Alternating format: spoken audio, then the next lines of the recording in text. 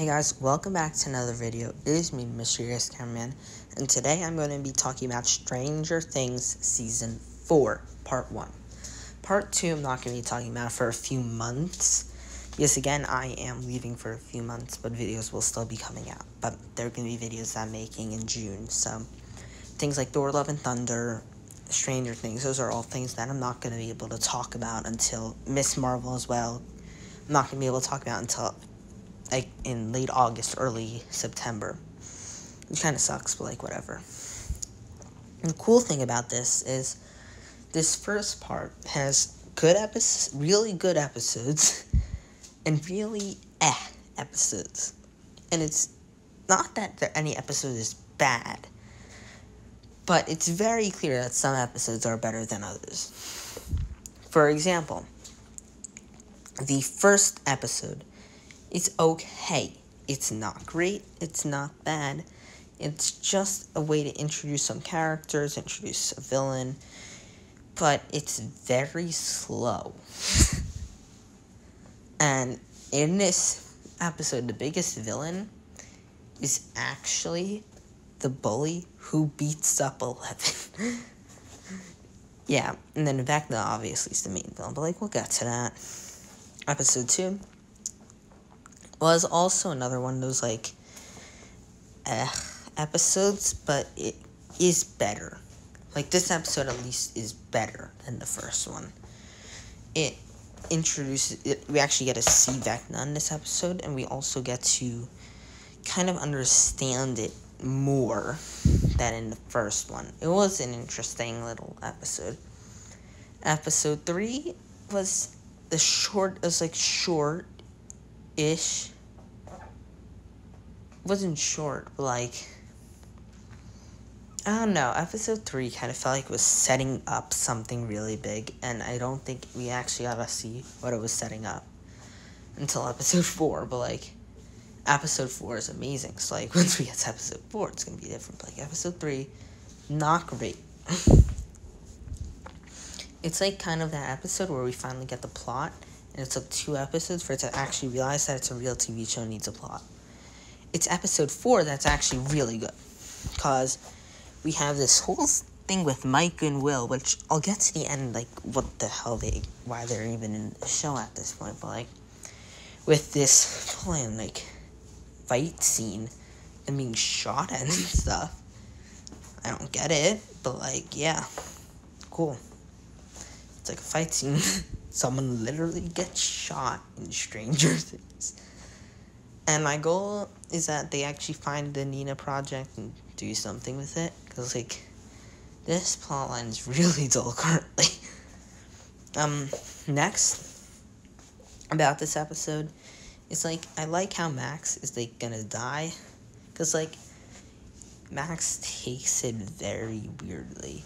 And because, all those letters and stuff.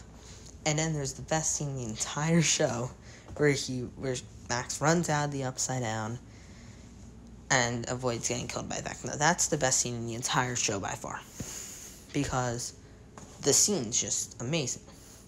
It's the best scene in the show. And then running out the Upside Down, it's just upside down. It's just a very interesting scene, shot well. It just, everything about it is just good. And there's not many fan films I can say everything about it's good, because that's not really a thing. The next thing, that final scene in episode 4 is so good, where they're just running out, screaming, music's blaring, amazing. Episode 5 is not that good. It's trying to deal with the aftermath of it, but it's decent, because it doesn't really hit the same mark. And I could say the same about episode 6, but episode 6 is a bit different. I feel like episode 6 is a bit better than episode 5. And then episode 7 is amazing. It's not as good as episode 4 for me. I'd say episode 4, Durability, is better than episode 7. But episode 7 reveals who Vecna is, which is actually not one. And things like that. It's long. But, it explains a whole plot.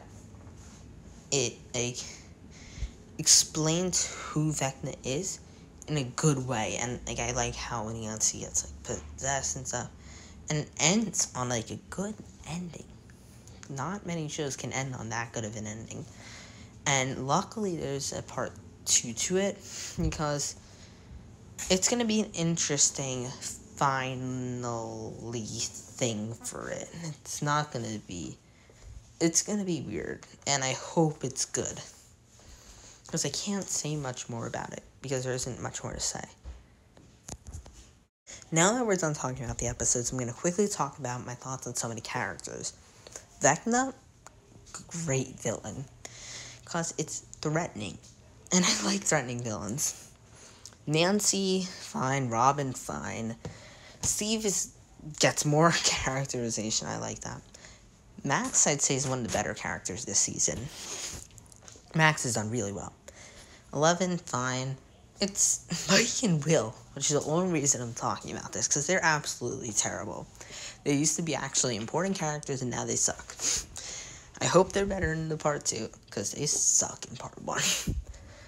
Besides that, I'd say part 1 is one of my favorite Stranger Things experiences I've had in a while. Yes, even though some episodes weren't as enjoyable as others, they were very gory and darker than like Starcourt Summer and things like that. So I'd give this like one of the better, I'd say. Maybe not as good as season 1, but still really good. Thank you so much for watching this video. See you guys in the next one. Bye, guys.